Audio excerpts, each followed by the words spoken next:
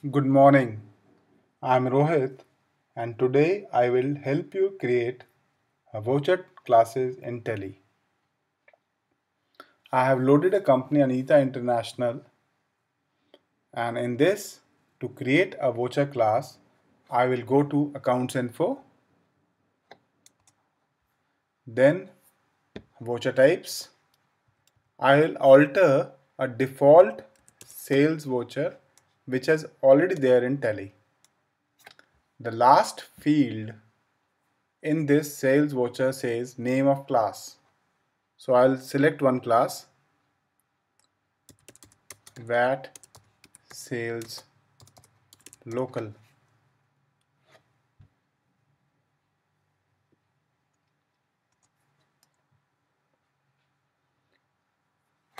In this field, we can exclude these groups, and they will not appear while making a sales invoice.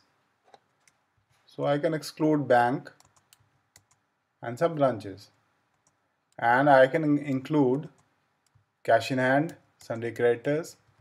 That means I can raise invoices, sales invoices, cash sales invoice, sales invoices to my debtors and creditors.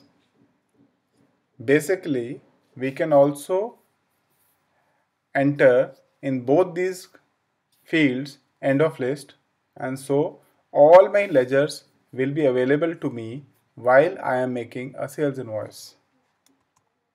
Here I choose a sales ledger. If all my items belong to this sales ledger, then I will choose no. Otherwise, if I have got a mixed bunch, I will choose yes. Now this yes means that this line will not be functional while I am entering sales invoice, and the sales ledgers mentioned in my item master will be valid.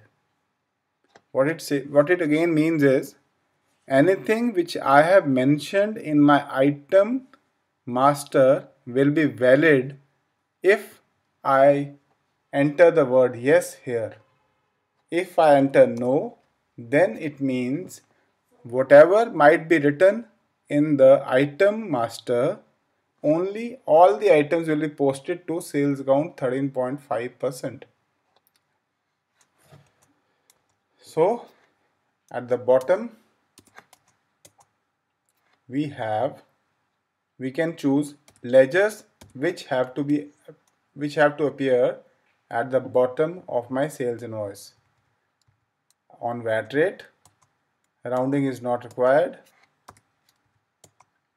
Again on VAT rate, rounding is not required.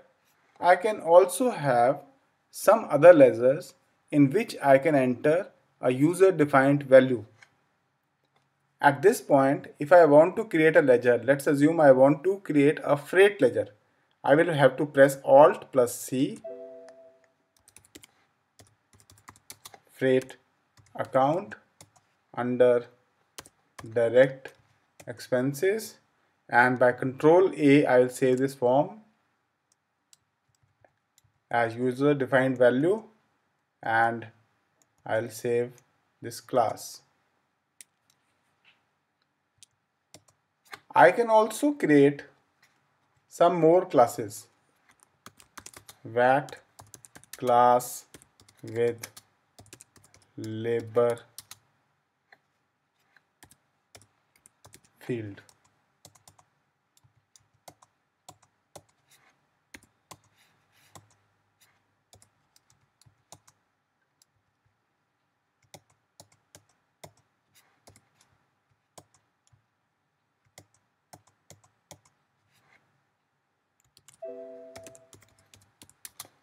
I created a new account by pressing Alt C, and I saved this form by pressing Control A.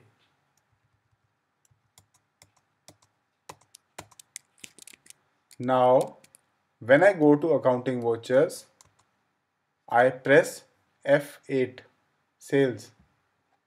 It gives me two options. I can select VAT class with labor field, or VAT sales local. I choose this thing and I select a customer. I select an item. Just look, it has calculated the VAT applicable on this amount by itself and does not require my manual intervention. Here I can put some labor, 10 rupees of labor, a rupee per box, and I can save this invoice. This is how the sales class work.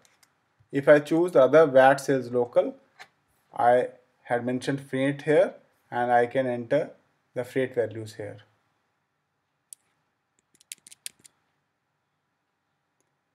Today we have learned how to create voucher classes in Tally. Do join our group Discover Tally in YouTube. Do subscribe to this group. Remember the name Discover Tally. Thank you.